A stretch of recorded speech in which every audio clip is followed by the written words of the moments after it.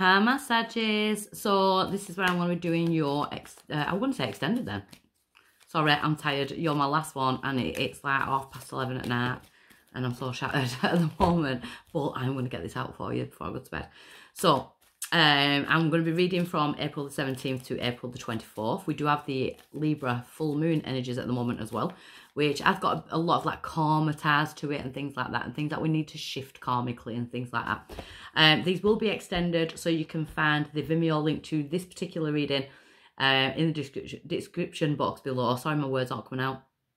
And if you would like to join us on the Patreon site where the community is starting to build up a little bit, I'm going to be putting you'll have open access to everything on there. So you can check your sun, moon, rising and your Venus. Everything will be uploaded onto Patreon.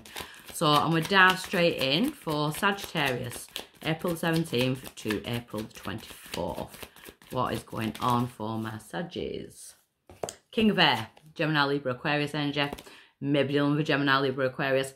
But there's also the King of Air is very communicative. He's very professional. So you could be dealing with professionals. You know, speak your mind with confidence, seek out professional advice, balance mental and emotional considerations. So thinking things through carefully before acting, and, you know, having good communication skills and sitting down in conversations, that type of energy seems to be the overall energy for this week. What's crossing that is to end a bad situation, the 10 of Air. So the end of a difficult situation, embrace the change and expect things to get better now, even recovery from addictions. You know, so there could be codependency, there could be, because there's a lot of area already, it could be like addictions to overthinking, you know, that type of thing, in the battles of your own mind. So the challenge is to kind of like put that to bed. Why is it coming right now? We've got the 8 of Air. There's a lot of area. Gemini, Libra, Aquarius energy. An illusion of being trapped, a lack of self-confidence, afraid to take the action. The 8 of Air is like anxiety. You know, it can also be in this deck, you know, feeling like the world's against you. You know. But I feel like it's more of a mental, like a thought concept thing that's going on at the moment. So maybe you're like kind of wearing a brave face. That can only last for so long though, Saggies. Does you no good. In the recent past, we've got the Strength card, sign of Leo. May have Leo in your chart, or you may have been dealing with a Leo. It's the magic number 11 though. Do like that. You know, great inner strength, release harsh judgments, forgiveness and compassion.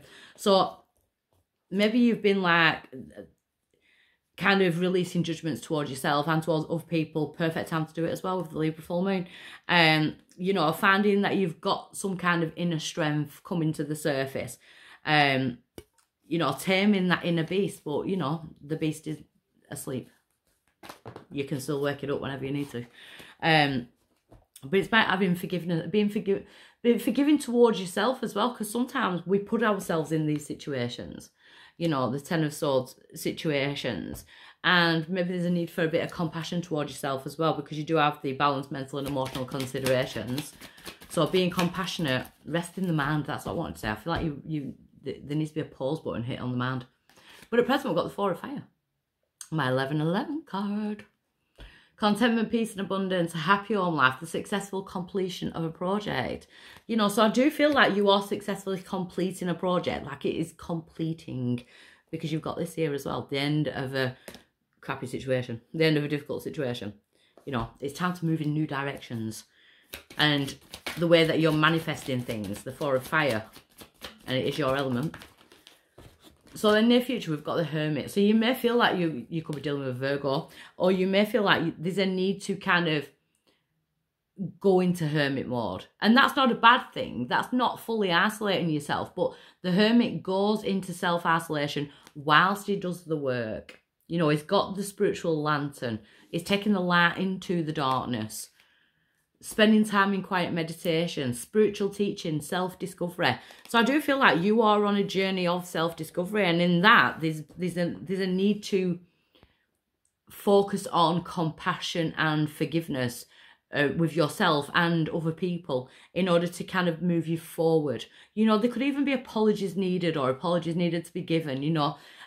Don't wait for apologies though. It's always nice if you do get one, but you know, and if you feel like you need to apologise, then do it. Perfect time to do it. Libra full moon. Your power is the 3 of Water. It's to be happy. You know, a celebration, a wedding, graduation, or even a birth announcement. They need to have more fun. But your power is the Three of Cups. It's to be happy. It's to celebrate life. It's to celebrate your own little achievements as you move forward. Goals and inspirations, aspirations. The outside influence to that is the Four of Air. Take time to rest or even a vacation. Allowing more time before making decisions, and meditation will provide answers. See, all your cards are kind of not forcing you inwards, but I feel like the energy that's surrounding you at the moment, Sag, is a need to go inwards and do the inner work. So maybe you've already started this. Maybe you've already started this like inner work journey. But I like it because it's all about you. It's all about how you can change things. So I feel like you're going through some kind of like birthing the new you. Out of the shadows into the light. In the hopes and fears position, we've got the Two of Water. The Two of Cups. So there may be someone from the past that you kind of do want back. A relationship that continues to grow closer. Forgiveness. The positive resolution of a conflict. If it's not a relationship, it could be like a conflict that you've had with someone from the past. So maybe you want to reach out to them or they want to reach out to you. Maybe there's definitely, I've got forgiveness again. You know, maybe there is a need to forgive the past, you know, and kind of take the lessons that's been learned and move on from that. Also, you know, you could be, I kind of want to say, don't punish yourself. Don't continuously punish yourself because you're not living in that energy anymore.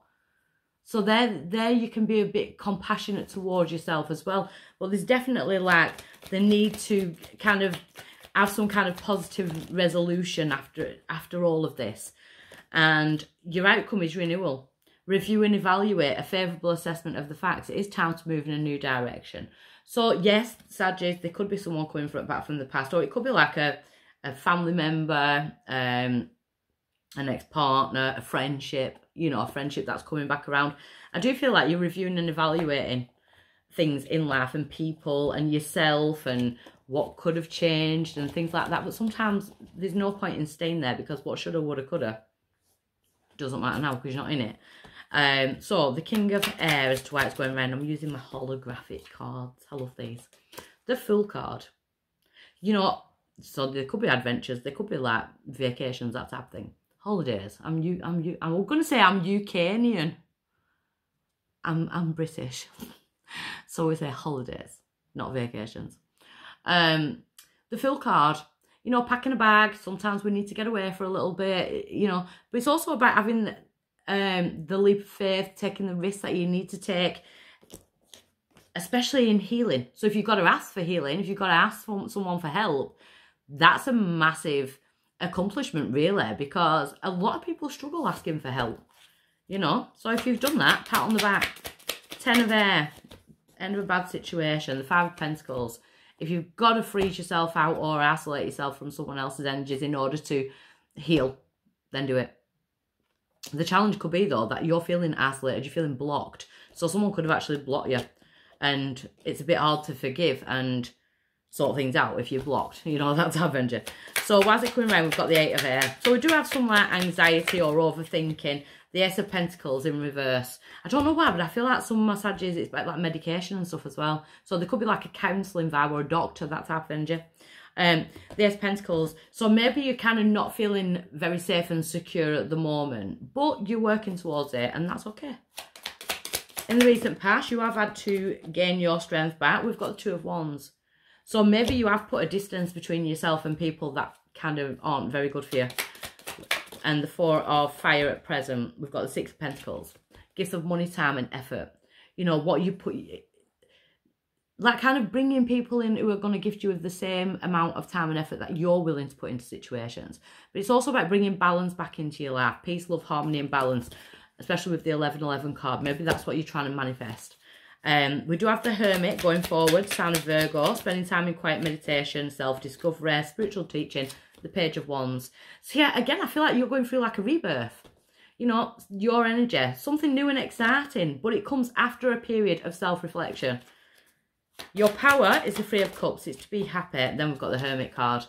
You know, and again, you've got that spiritual lantern. You've got that, you're not going into a dark tunnel now this time. This time you've got that spiritual lantern. So each step you take forward, it may be dark, but each step forward is going to be illuminated till you get to the end of that tunnel and you know where you're going.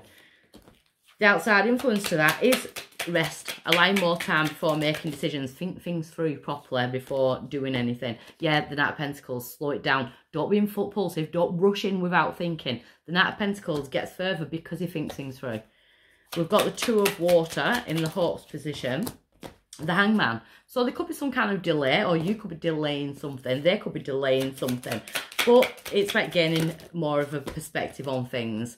We've got the Five of Cups in reverse. So you're no longer looking back over regrets. If you've got something to sort it. You know, life's too short. Your outcome is strength. Again, that Leo energy. Taming that fight or flight. Taming that inner beast. You know, but using that beast when it needs to be assertive and needs to push you forward.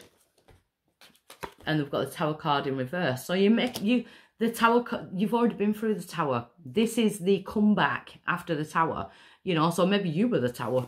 But it's like kind of not having to relive that Tower. Maybe that's why I'm saying don't be impulsive. Because I don't want you to go through another Tower moment. The Eight of Cups. You know, it's time to emotionally move forward. The search for something meaningful. The King of Pentacles. Capricorn, Taurus, Virgo energy there. You may be going towards Capricorn, Taurus, Virgo. But the King of Pentacles invests wisely. Money, time and effort. You know, so this could be personal. This could be you. You wanting to invest like more carefully in where you've invested in the past. So if this is where I leave you, I'll see you next week. And if I'm seeing you on the extended, I'll meet you over there now. Bye.